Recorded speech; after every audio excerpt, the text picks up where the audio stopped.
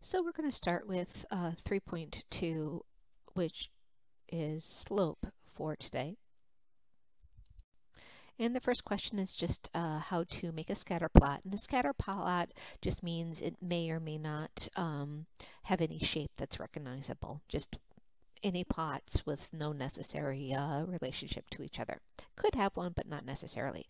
So we're going to start by clicking the dot. Then when you hover your mouse over the grid, you'll have your cursor. So we want to go in order. So the first one is 0, 1 that we're going to go ahead and work on. And the 0 is your X, the 1 is your Y, X is your left or right movement, and Y is your up or down movement.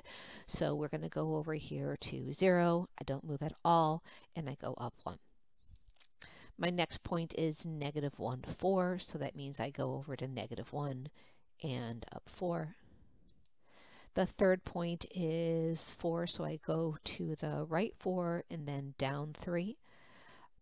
Positive values for y mean you go up, negative values for y mean you go down. The next value we have is 1, -2, so that's +1 to the right, down 2. And the last one is 2 and for x, and then y to go up 3. All right, so question 2 has a little bit more pieces to it. With question 2, what we're going through and doing is we're giving the equation y is equal to 1.5x plus 1. And what they're asking us to do is create a table of values for x and for y. First plug in x is equal to -2, then -1, then 0, then 1 and 2. All right, so to go through and do that for the first equation, that tells me I have my y value. I take whatever my x is and plug it inside here. So that tells me y is equal to 1.5 times -2 plus 1. And that is equal to -2. Then I plug in y is -1, so it's going to be 1.5 times -1 plus 1. That's -1.5 plus 1. And that is just equal to a -0.5. We're going to do the same thing for 0. So now I have y is equal to 1.5 times 0, which is just 0 plus 1. So all of this is equal to 1. And the last two, y is equal to 1.5 times 1 plus 1.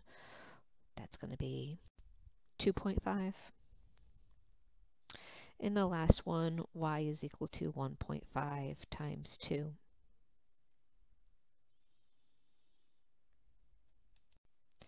Times 2 plus 1, which is equal to 4. Now we're going to go ahead, and what this piece is telling me is a is equal to a value, and I have to put those in. But where are those pieces? Well, the first answer I got was A, the second B, C, D, and E. So I'm going to go ahead and plug those in real quick.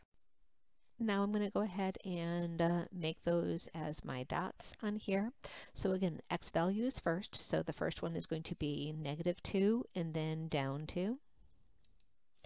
Then -1 and down 1/2. So try to estimate this the best you can.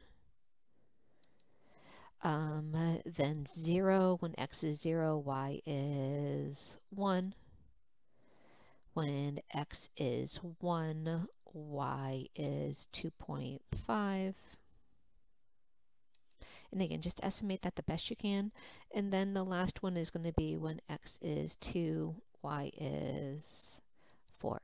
And you notice that all of these have formed a line, and that's what you're looking for, and that's going to be how you know you've done this entire question correct.